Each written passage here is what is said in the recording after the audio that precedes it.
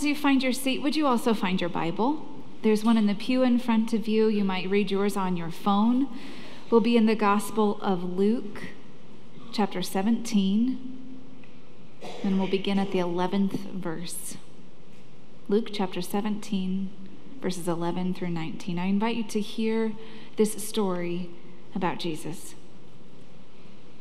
On the way to Jerusalem, Jesus was going through the region between Samaria and Galilee. As he entered a village, 10 lepers approached him.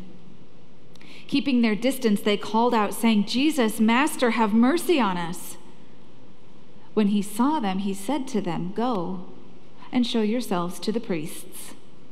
And as they went, they were made clean. Then one of them, when he saw that he was healed, turned back, praising God with a loud voice. He prostrated himself at Jesus' feet and thanked him, and he was a Samaritan. Then Jesus asked, "Were not 10 made clean? But the other 9, where are they? Was none of them found to return and give praise to God except this foreigner?" Then he said to him, "Get up and go on your way.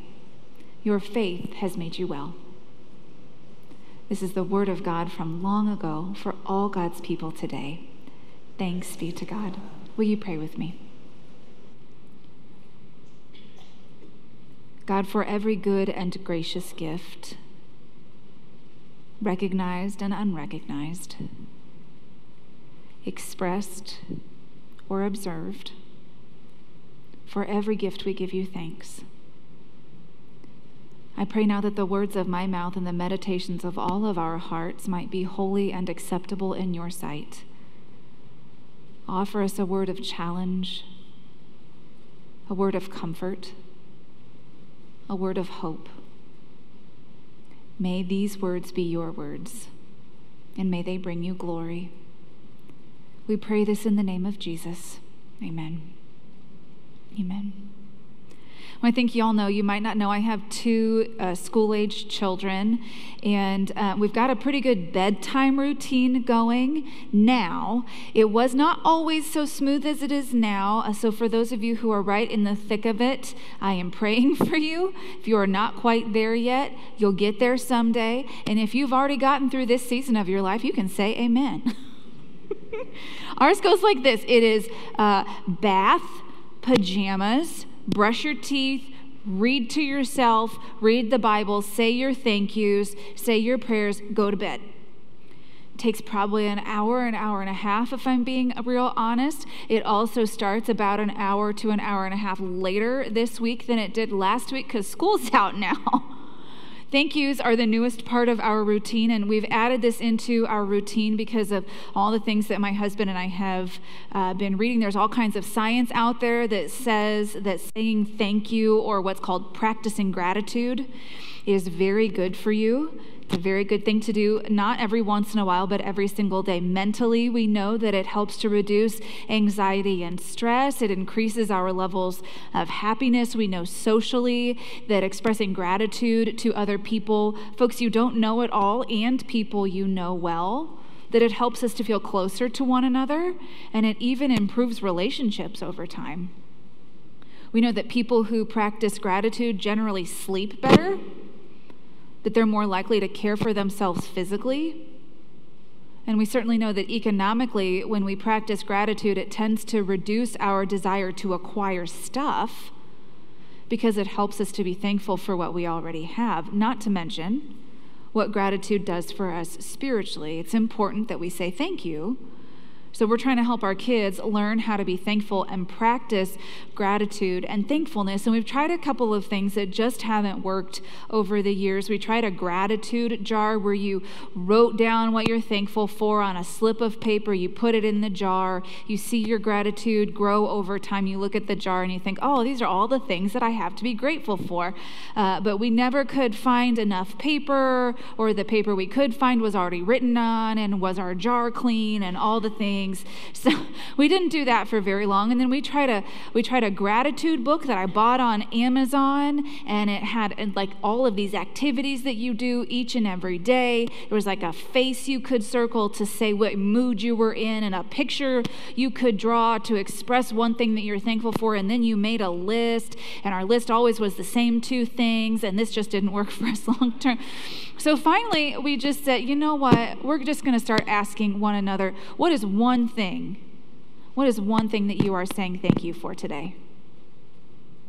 What is one thing that you are saying thank you for today? And then everybody shares. Today, my thank you for today is, so ours yesterday mine was annual conference. My thank you was annual conference. My son found a really big rock in a stream. My daughter got a glass of lemonade, and my husband was thank you for watching Willy Wonka. So there you go. Those were our thank yous for yesterday.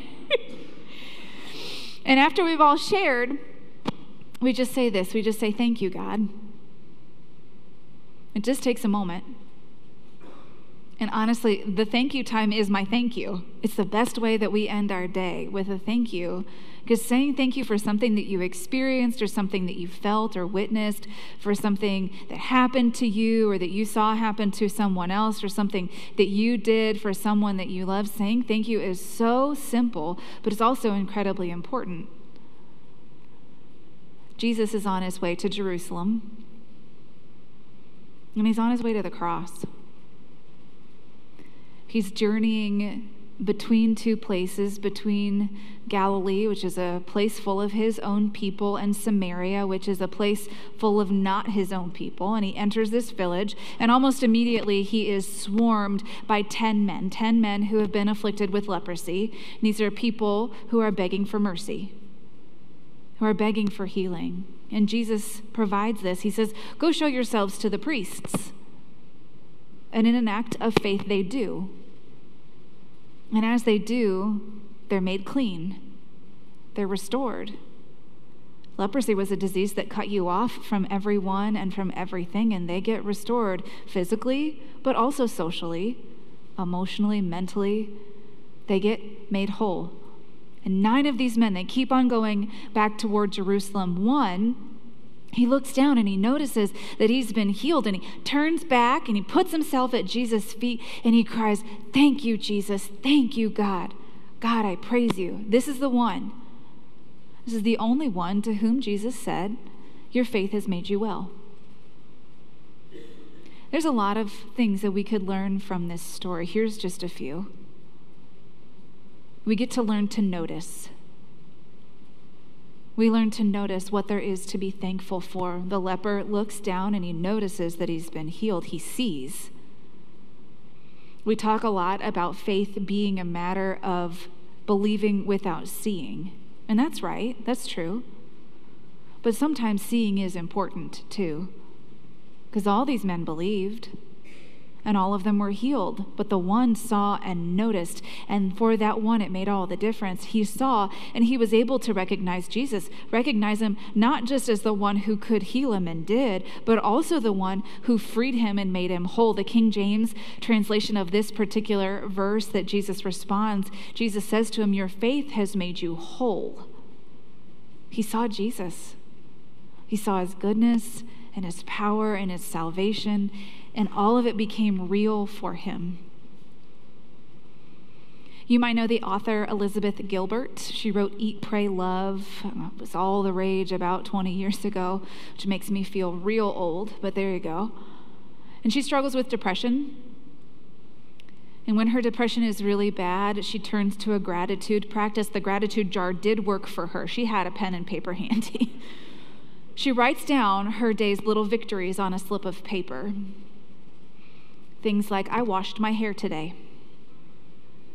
I heard a beautiful bird song. I saw a sunrise. She writes all of those things down and she puts them in a jar. And then later, in moments when she cannot see, when she cannot find something to be thankful for, she pulls a little gratitude slip out of her jar and she is reminded. She is reminded that there is always, always, always something to be thankful for. even when it doesn't feel like it in our own lives. Even when we've just lost someone that we love, or our prayers go unanswered, or the news doesn't make any sense, even when we can't feel it and we don't understand it, there's always something to be thankful for. Can you see this? Is this something that is real for you? You know, you woke up today. You got out of bed. Maybe you have a place to sleep. Maybe you have a stable job that pays the majority of your bills. Maybe you have a neighborhood where you don't fear for your safety. Or maybe you've got a good friend if you don't have any of those other things. Maybe you've got electricity and clean running water. Maybe you had the opportunity to have an education. I could go on and on. You know, we could see these things as little as insignificant or not. It's all a matter of perspective. What we see and how we see it, it'll eventually become real for us one way or another. Glass half empty, glass half full, imperfect or full of potential. There's failure or there's opportunity. There's uncertainty or there's possibility. There's an enemy or there's a friend. There's a problem child or there's a beloved child of God. What we see shapes our reality, and it shapes who we are. So one of the things we learn is to notice and to see reasons for our gratitude. One of the things we learn is to acknowledge, to recognize that everything has its source in God. Because once he saw, this man recognized where his healing had come from. He recognized where it had come from, and he turned back to acknowledge that he had seen. He acknowledged that he noticed that everything that was being made new in him had its source in God. Everything, friends, that we have has its source in God. The air we breathe, the water we drink, the beauty that we see, the laughter we share, the love that we express, the knowledge that we contain, our healing, our hope, our joy. All of it comes from God. There's a lot that you have. And probably a lot that you have is on your own merit. These are things that you have earned along the way.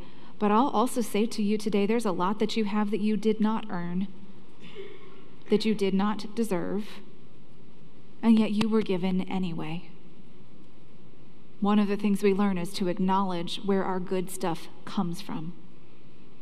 We learn to name our gratitude, to express it, because this man thanked and praised God, not just with a tiny little voice, but with a big, loud voice. When was the last time that you said a real, honest, and true for you only, not using someone else's words, but your own words, said thank you to God for all the ways that God has been good to you in your life, for all the ways that God provides for you, for the ways that God rules and reigns in your heart, for the ways that God heals your hurts and redeems your failures, for God's mercy and God's unending, endless grace to you, for all the ways that God fills in your shortcomings and makes good on your sin, for the ways that God forgives you and sets you free even from those hurts that run deep, from all the times that God has seen you through when you didn't know how there would be a way, for the love that God has for you that in Jesus never ends. When was the last time that you said thank you?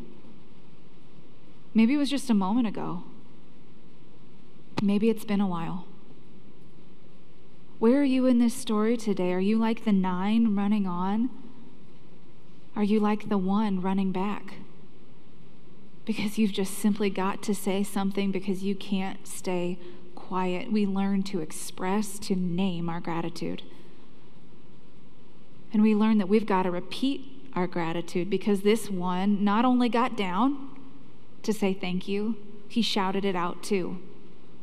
Gratitude isn't just a once in a while, every once and again, when it's convenient and when it makes sense and when it feels right kind of thing. It's something that we practice over and over again. It's something that we repeat, something that we do with our words. We say it, we shout it, we write it, we type it. We do gratitude with our actions and how we treat one another, how we treat ourselves, how we behave toward God.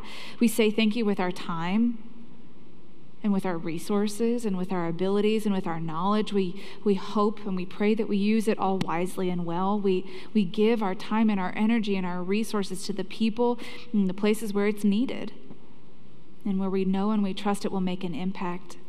This one, he got down and he shouted out. We learn to repeat our gratitude. So we notice, and we acknowledge, and we express, and we repeat. This is how God's people say thank you. You might be familiar with Martin Luther. He was a 16th century reformer of the church. He was asked once to describe the nature of true worship. What is the nature of true worship? He was asked, and he said, the 10th leper turned back. The 10th leper turned back, acknowledged, noticed, expressed, and repeated, this is how we worship our God. This is how we say thank you. We know that saying thank you doesn't make the tough stuff go away. Hard things come. They're here, and they have yet to materialize. Gratitude isn't a magic wand that gets rid of everything unpleasant, but it does change our perspective. It lifts our focus. It shifts our focus onto something greater. You might be aware we're beginning a renovation journey of some parts of our building here. We're doing this because we very truly believe that God is calling us not only to update our physical space, but also to expand our capacity to welcome inside them, to welcome new people into new opportunities to gather together and to grow in faith. We believe that there are some new and renewed opportunities that God has in front of us to be what we call a beloved community. To be a beloved community here and with one another and for our neighbors. And what we believe is that a renovation of some of our space is the best way to live into that call. And in a few weeks, what we'll have an opportunity to do is to live into one particular expression of gratitude via a financial commitment as we work together to be a beloved community. But that's not today. Today, we're saying thank you.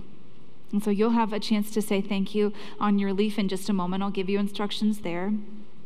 But I thought, as a way of getting started, I might share some of my thank yous. And so what I want to say to God is thank you, God, for your forgiveness and for your mercy and your grace, unending, unchanging, that we see in Jesus and that we experience through your Holy Spirit. I say thank you to God for Church of the Messiah and the privilege that it is to be one of your pastors. I say thank you for putting us in the middle of Westerville for over 200 years. I say thank you for all the ways that people have made Messiah who we are. Thank you for those of you, all of us who are here now, and thank you for the people who aren't here yet. I say thank you, God, for the heart of love that you've given us. I say thank you for the family that you are making us into. It's a family that is diverse in perspective, in experience, in ability, and persuasion, and capacity, and resource, and all of it, God, is centered around you. God, I say thank you for the way that you have let us serve with our hands and our feet. You've been our heart and our mind. I say thank you, God, for the way that you have called us to love and serve our community near and far. I say thank you for the next call that you have put on our life together to make space and to make our space a place where people can gather and grow together. Those are my thank yous. What would you add? What's your thank you? How would you begin to say thank you for all the ways that God has moved in your own life, for all that you see, for all that you feel, for all with which God has blessed you? How would you begin to say thank you to God for this church community? You don't have to be here for very long to say thank you for something. You can be here for the first time and still participate in all this today. How can you say thank you for all that God has done, for all that God is doing, and for all that God has yet to do, as together we make new disciples for Jesus and transform the world? You've got a leaf card. So would you take it out now? We've got a prompt on the screen just in case you need a little bit of a reminder for what you're being asked to do. Would you share with us on your leaf just one thing that you are grateful for as it relates to Church of the Messiah, or as it relates to God's faithfulness in your own life?